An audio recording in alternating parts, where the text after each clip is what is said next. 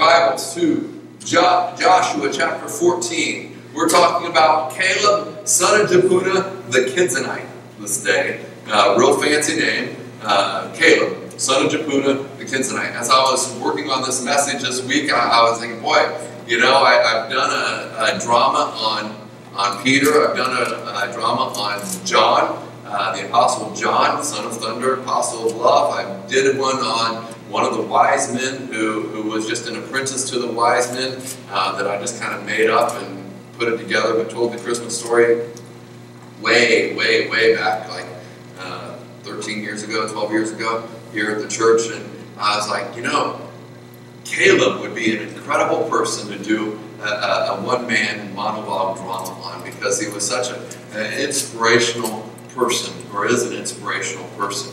And he should inspire you no matter how old or how young you are. As we look at him this morning, we're going to begin with Joshua chapter 14, beginning with verse 6. You'll have to look at your Bibles. I don't have notes on the screen because I didn't get back till about 8:30 Friday night. And then yesterday with the children's breakfast or the pancake breakfast and stuff, I didn't get the PowerPoint done. But you have a Bible in the chair, so you can pull out. Joshua is Matthew, but it's in the Old Testament. Genesis, Exodus, Leviticus, Numbers, Deuteronomy, Joshua. So it's the 6th book in the Bible. So beginning with chapter 14, verse 6. A delegation from the tribe of Judah, led by Caleb, son of Jepunah, the Kenizzite, came to Joshua at Gilgal. Caleb, the name means bold and impetuous. And that's really good, because Caleb was a bold person. You know, pretty similar. He reminds me of, later on in the New Testament, Peter. But his name also can mean an animal name meaning dog. Dog. And this will play into things in just a little bit. The Kenizzites are listed in Genesis chapter 15, verse 19, as one of the nations who lived in the land of Canaan. At the time that God made the covenant with Abraham, saying, I'm going to give this land to your descendants. This is going to be yours. And most likely the Kenizzites were descendants of Esau. How they arrived in Egypt, we don't know. Maybe they came the same time that Abraham's kids all went because of the family. We don't know. But Jepunah, the Kenizzite, may have ended up marrying somebody from the tribe of Judah, which kind of put them in along with the Judah. So even though Caleb wasn't necessarily by a full Israelite, he was by no means a part of the Israelite party as they left Egypt, heading to the Promised Land. He was Israelite indeed. Moving on, Caleb said to Joshua, remember what the Lord said to Moses, the man of God, about you and me when we were at Kadesh Barnea? I was 40 years old when Moses, the servant of the Lord, sent me to Kadesh Barnea to explore the land of Canaan. The Israelites had come out of Egypt, and they had seen God work in some pretty profound, mighty ways. They had seen miracles, as well as they had received some discipline from God as they whined and complained. They received some discipline. They had received the 10 Commandments. They had received they'd seen the provisions of God, and they had seen His power manifested. All from the time that they were in Egypt with the plagues to the time that they are right here and near the edge of the Promised Land, and they are sending out these spies. It goes on, second part of verse 7. I returned and gave an honest report, but my brothers who went with me frightened the people from entering the Promised Land. Caleb and Joshua were 2 of the 12 spies, and they came back. They had fruit that was huge, and they were saying, really, this place is a land flowing with milk and honey. We've got to go in and take it. This is Caleb and Joshua. God was telling the truth, like God doesn't tell the truth, like God lies. We're got to go in and do it. It's going to be great. And then you have the other 10 spies say, but it's true. The land is flowing with milk and honey, but there are giants in the land. And they have fortified cities. Come on. They had seen God destroy the Egyptians. They had seen him do some miraculous feats during that time. They had experienced his discipline. And now, all of a sudden, the God who delivered them from Egypt and told them this is the promised land, this is what you're going to have, they were saying, no, God can't give it to us. It's going to be too hard. We can't do it. We can't go in there and take this land. And they spread a bad report among the people. But Caleb did not. Caleb and Joshua said, come on, remember the God who parted the Red Sea. Remember all those plagues. Remember how the Egyptians were destroyed. God will give us the land. He has already promised it to us. Let's go in and take it. Let's do it now. We can do it with squirt guns. Let's do it. For my part, I have wholeheartedly followed the Lord my God. He did not doubt God in any way, shape, or form. Verse 9, so that day Moses solemnly promised me, the land of Canaan on which you were just walking will be your grant of land, and that of your descendants forever, because you wholeheartedly followed the Lord my God. Verse 10, now as you can see, the Lord has kept me alive and well as he promised for all these 45 years since Moses made this promise. 45 years since Moses made the promise. He was 40 years old when he went to the promised land. Now here he is, 45 years old, older. Do the math. 85 years old. I am just as strong now as I was when Moses sent me out on that journey. This is verse 11. Oh, I should back up. Today, I'm 85 years old. Maybe it was his birthday, I don't know. I am just as strong now as I was when Moses sent me on that journey, and I can still travel and fight as well as I could then. So give me the hill country that the Lord promised me. You will remember that as scouts, we found the descendants of Anak living there in great walled towns. But if the Lord is with me, I will drive them out of the land just as the Lord said. The descendants of Anak were these giants. They were big, they were strong, they were fierce. So Joshua, verse 13, blessed Caleb, son of Jepunah, and gave him Hebron to him as his portion of the land. Hebron still belongs to the descendants of Caleb, son of Jepunah, the Kenizzite, because he wholeheartedly, there it is, a third time, he wholeheartedly followed the Lord, the God of Israel. Previously, Hebron had been called Kiriath Arba. It had been named after Arba, a great hero of the descendants of Anak. And the land had rest from the war. Caleb was one of the chief spies sent out by Moses. He was courageous. And he persevered no matter what. He persevered in spite of the other spies with their discouragements. He was invincible in driving out giants in the land later on at 85 years of age when he went to take the land God had given him. He was devoted to God wholeheartedly, even in his old age. 6 times it's recorded of Caleb that he had followed the Lord God wholeheartedly. Wholeheartedly. Caleb was an incredible man. He wholeheartedly served God. He loved God with all of his heart, soul, mind, and strength. He relentlessly pursued God no matter what. In spite of the obstacles, his courage was unfaltering. Giants didn't scare him, and neither did those who threatened to stone him within the Israelite community. Caleb overcame all sorts of obstacles. He overcame self-esteem. His name could be interpreted as dog. He wasn't a full-blooded Israelite at that time, or at any time. He wasn't a full-blooded Israelite, and so people looked down on him. When I was young, people used to use the derogatory term, oh, they're a half-breed, as a derogatory term. And it wasn't said kindly. I could imagine people saying that type of thing about Caleb. He's just a half-breed. He's a dog. And look down upon him. His identity was not found in what other people thought about him.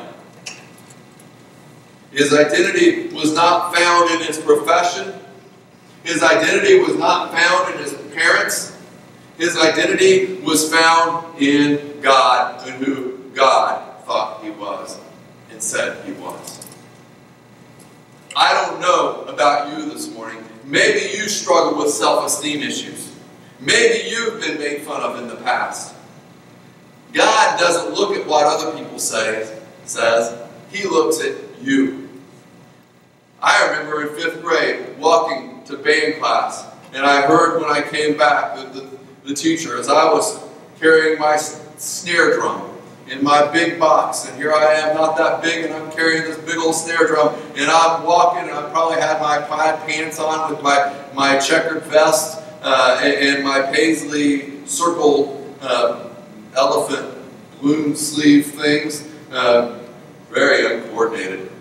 And I was heading to band, and the teacher turned to the class, and she said, he'll never make it. And that burned, when I got back, that burned within me. He'll never make it. I'm sure Caleb had people saying things, you're just a dog, you're just a half-breed, you will never make it. But his identity was not found in what other people said about him. His identity was found in God and God himself. Because God looked at Caleb, God looks at you, and he says, you are someone special. You are someone that I have made in my image, and I want to use you. I want to use you.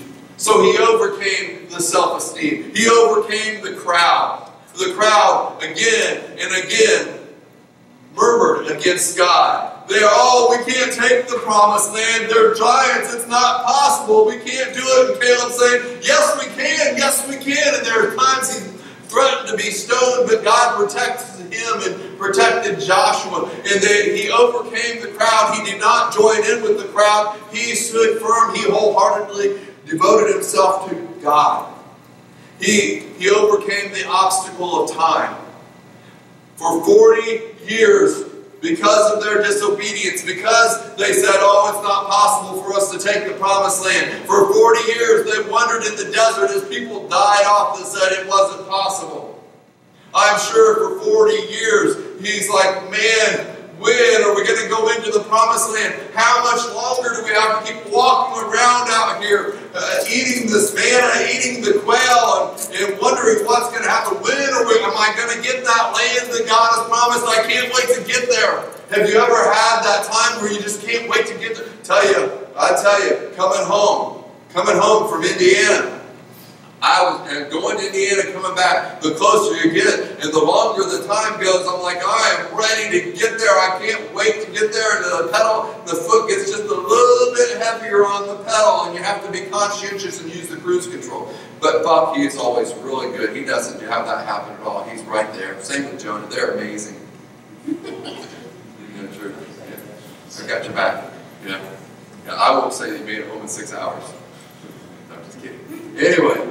Yeah, he's probably wondering when I'm going to be there. When you have a promise and it seems that it's taking forever, it's easy to get discouraged.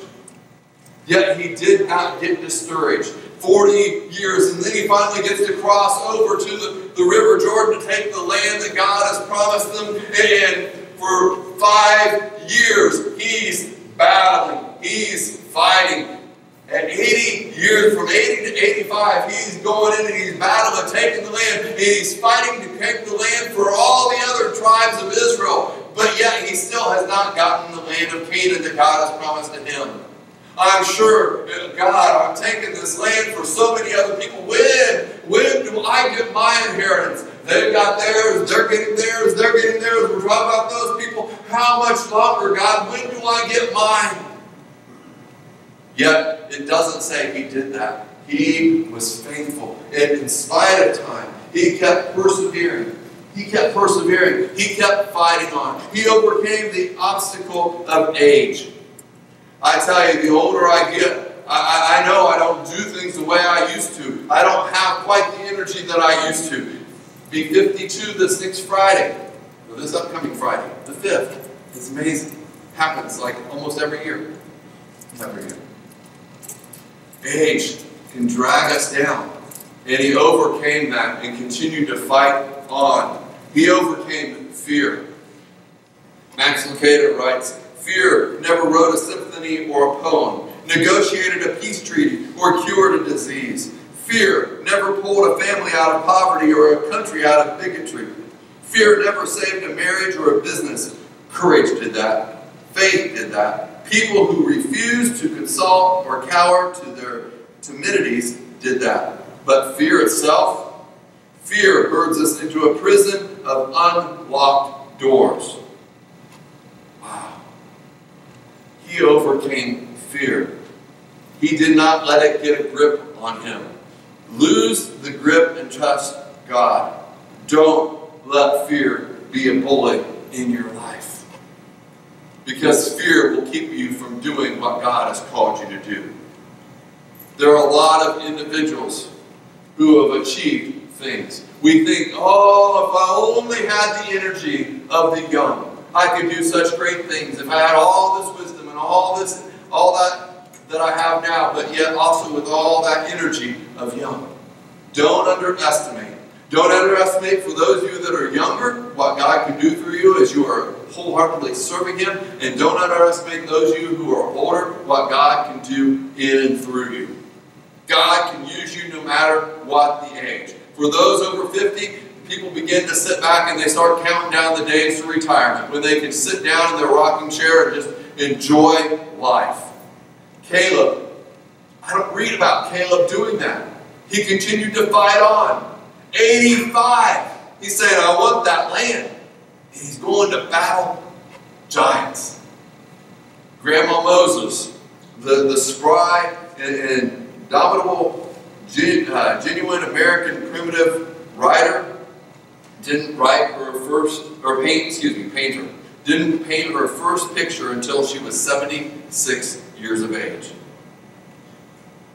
Arthritis had gotten to her and she could no longer knit, so she took up painting.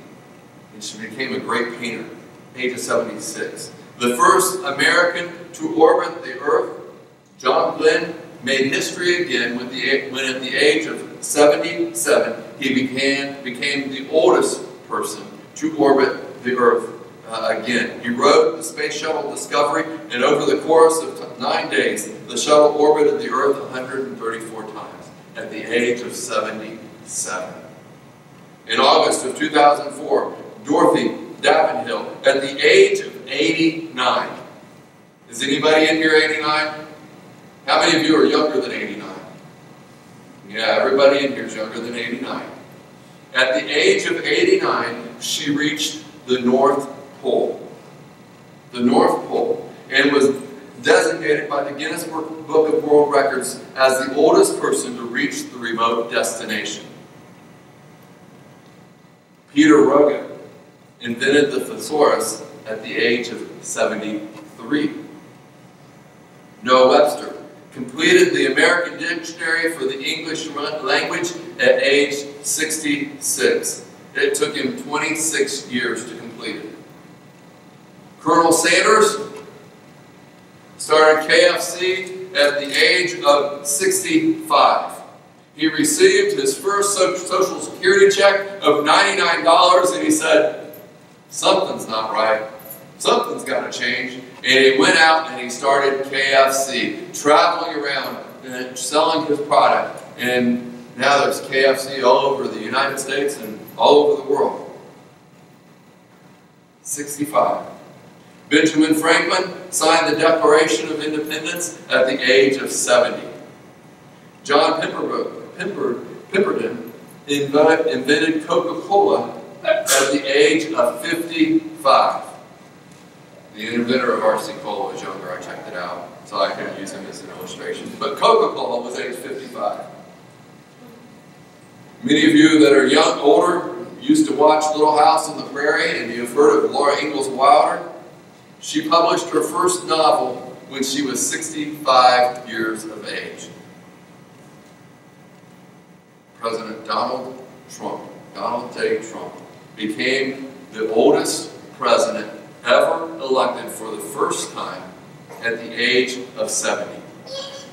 Now, President Reagan, he was over 70 when he was elected the second time, but the first time he was younger. Donald Trump will be 71 years of age this June. And it was the first time that he ever ran for political office. Whether you agree with him or not, what President Obama did, or people said that he did, to bring validation to African Americans by being the first African American president, Donald Trump has brought validation to senior adults by being the oldest senior adult elected as president. The list goes on and on. Caleb was 85 years of age when he received his inheritance. And he received the reputation at that age in life. At 85 years of life, he received the reputation of being a giant killer. And I'm sorry, you may think, well, back in Bible days, they lived longer. 85 was old back then.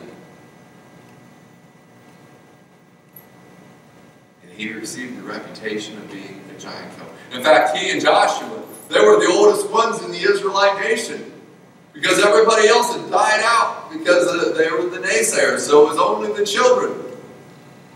Moses didn't even get to go into the promised land. Joshua and Caleb led the people into the promised land. They were the oldest ones living. Wow. 85 years of age, receiving the reputation of being a giant killer. Why? Because he persevered. He had tenacity. He did not give up. Why? Because he was obedient to God. Not because he feared hell, but because he loved God. Why? Because he wholeheartedly followed God and loved Him with all of his heart, soul, mind, and strength. This Friday, I will be 52 years of age. And at 52 years of age, a lot of people start counting down the days to retirement. There are some guys my age that are already retired. Other people, 62, 65, 67, whatever it may be, they start looking forward to that retirement. And they start counting down the days. And I don't read anywhere in the life of Caleb where he started counting down the days.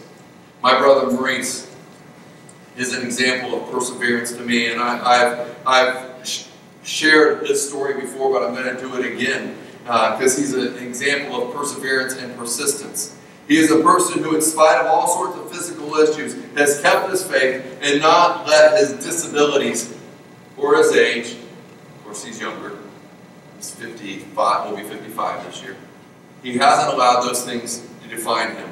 He has facioscapular humeral muscular dystrophy. Same thing that they have diagnosed me with. Only he started getting all the results earlier in life.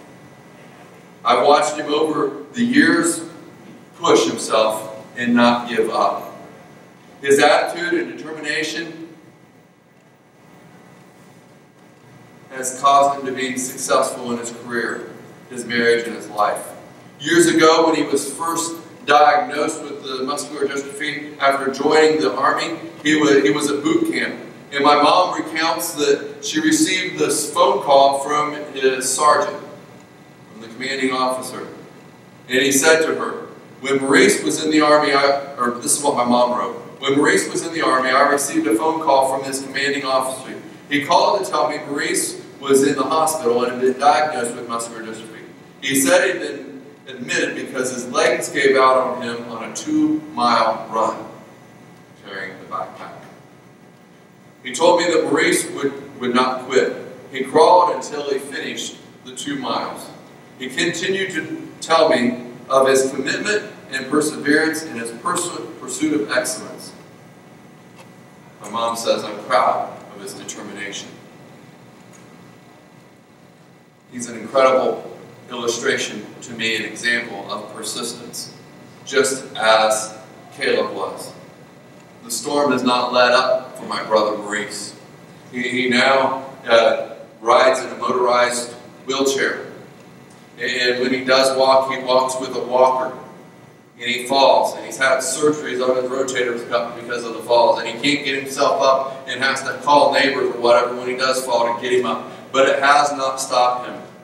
He continues to go to work, to Geico Insurance every day. He told me just this week when I was driving to Indiana, he said, or actually when I was visiting my mom, he said, I have 9 months of vacation time and sick days built up. 9 months, because he does not take the time off. Young people use everything for an excuse. He could have been on disability years ago, but he has fought through it all.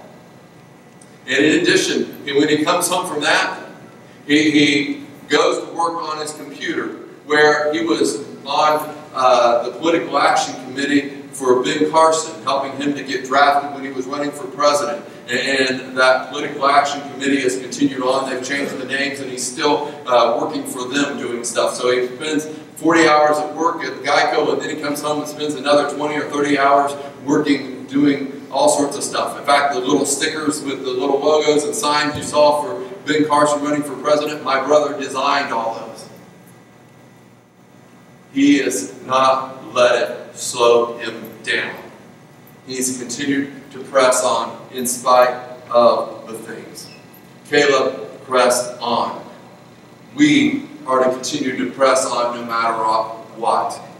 Galatians 6:9 says, do not become Galatians 6:9. Do not become weary at doing good. For at the right time, you will reap a harvest if you don't give up. Caleb served God wholeheartedly throughout all of those years. And he finally, sometime later into his 85th year, maybe his 86th, 87th, as he was fighting to kill the giants and get them out of the land, did he receive his inheritance, because he did not give up. February 1st, 2018, this church will turn 80 years old. When this church turns 80 years old, the life expectancy of churches don't last much. It's like human life. They usually start their downward spiral long before that and don't last very long. Yes, you see some that are celebrating 100, 150, 200, but a lot of them close their doors. A lot of them close their doors. I believe the greatest days are ahead for this church. I believe God wants to do so much more through this church to see lives changed. And just as he used Caleb's perseverance, his tenacity, he will use you. He will use this church to see lives transformed. Maybe it'll be this family that we're reaching out to with the love offering next Sunday. I'm praying it will be so. Maybe it will be somebody else. It could be that God raises up the next Billy Graham through the ministry of this church. But we need Caleb's who will say, I've served God wholeheartedly. I want my mountain. And we go at it full force. A year ago, I was diagnosed with sarcoidosis, some weird, freaky type disease that I believe God has been healing me of. But also, the muscular dystrophy. May 9th, I will have a biopsy to determine exactly if it is the FSH, muscular dystrophy. But as my brother, as an example, I'm not going to give up. When I was carrying stuff down from 3 flights of steps, I said Jonah was going to have to carry it all down, load it in the car since I was going to have to unload it. I lied. He hadn't even boxed up anything. Buck, were you ahead of the game? Did you have it all boxed up? I loaded it all into my car myself, so I didn't really have to. See, I couldn't do this if you're going to give you a hug. I'm proud of you, Buck. We didn't even go to you. Oh, wow. You only got 2 boxes, right? Yeah. Yeah, there's that. Wow. But I was feeling it. And my brother Mark's like, you did really good today. I was like, yeah, I'm not going to give up. I believe the greatest days are still ahead for me, for this church. And on September 11th, 2018, this church will celebrate 30 years of being in this location. And I believe it would be an incredible thing for this church to have a satellite campus that we launched by that point in time of September 2018 out in Franklin County, where there are people that don't know Christ as well. It's been a vision for a long time. And I'm excited that when we have the LCC, the local church conference, the business meeting where we elect the board and the trustees, and we approve the church budget, that the church board has taken a step of faith and put a line item in the budget for church planting. The first time in 16 years. I've been talking about church planting for 16 years. You think, oh, we have to be a church of like 500 before we can have a satellite campus or plant a church. I can tell you this, I received a text message this morning from Randy Garner. He's a pastor up in Northern Virginia, Williamsburg. And his church was running around 80 or 90 people when they planted their first church. And then their church was running about 150 when they planted their second church. They planted 2 or 3 churches now. And when you combine, and now his church runs about 180 people, I think. Maybe 170. And when you combine all of the different church plants that they have planted, they're talking about hundreds of people. And it all started because they had a vision. And they gave some of their best people away when they were running 80. Some of their top givers. But God provided and blessed. I believe, we can say, oh, we run like 120 people here at Penn Forest. There's no way we could plant a church, have a satellite campus in Franklin County. Yes, there is a way. And as we step out in faith and are obedient, God will provide just as He has done for the past 16 years, just as He did for Caleb, and just as He has for you, and He will continue to provide. Why? Are we doing it for pats on the back? No, we're doing it to see the unchurched population reduced. Because right here in 24018, there are 20,000 people, thereabouts, give or take, that do not have a relationship with Jesus Christ. That do not attend church. In Franklin County, it's got a reputation of being pretty conservative, in spite of being the moonshine capital of the world. But 56, according to the U.S. Census Bureau, 56% of the population has no religious preference. That's a lot of people. That means that's more than half. So as I look around and I see my neighbors, half of them don't go to church, nor even have a relationship with Jesus Christ. We fare a little bit better here in Roanoke County. Or no, we fare a little bit worse in Roanoke County, 59%. According to the Census Bureau, but none. That means if there are 10 homes around you where you live, 6 of those homes don't have a faith in God. Or they think, well, there may be some sort of God out there. But God can use you. God can use this church. And God can use me. Will we wholeheartedly pursue God and have the faith that Caleb did to say, I want that mountain. I want that mountain. No matter what you think about Jerry Falwell, he said, I want that mountain.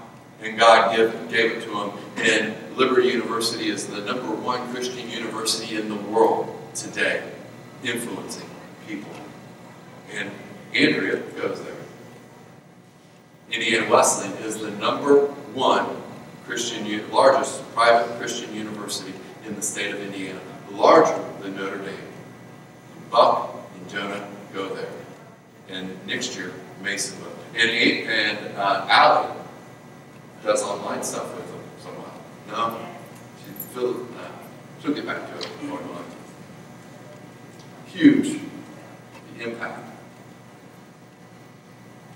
May we continue to see lives impacted for the glory of God here at PFWC. Amen? Amen. Will you allow Him to use you? Will you allow Him to use you to relentlessly pursue God above your personal desires, above everything else? Because Caleb had to put his personal desires aside. Seriously, 85 years of age, don't you think he had some of his own personal desires to just sit back? Yet for 80 years of age. Yet for 5 years, what did he do? He fought for the nation of Israel, for the kingdom of God, wholeheartedly. He did not give up. The greatest days are still ahead. For Dave, for Betty, for Myra, and I can go through every single individual in here. Elizabeth, Hammy, Buck, Andrea, and little Christiana, and Bob, and Lois. You just put your name in there. The greatest days are still ahead as we wholeheartedly pursue God and the people of His lives. Would you stand with me as we pray? Father, thank you. I know there are kids out there, there are parents coming in, and they're going to be making their way in, and it's going to be pretty chaotic in a little bit. But you're the God that can bring peace in the midst of the chaos. You're the God that can see lives transformed and changed. And I stand up here this morning and say, God, I will pursue you. I desire to wholeheartedly pursue you with all my heart, soul, mind, and strength. And I desire to be like Caleb, who does not give up, who has tenacity and perseverance, and did not let age or any of the other things hold him back. May I continue to press on no matter what. May we continue to press on and be the light that you have called us to be no matter what. In Jesus' name. And now, may the blessing of God the Father, God the Son, and God the Holy Spirit be upon each one of you. May He make His face to shine upon you, to burn within you in your spirit a passion and a zeal that says, I want that mountain. Both now until the day God takes you home. In the name of the Father, and the Son, and the Holy Spirit we pray. And all God's people say, Amen. Go in peace. Love and serve our risen Savior.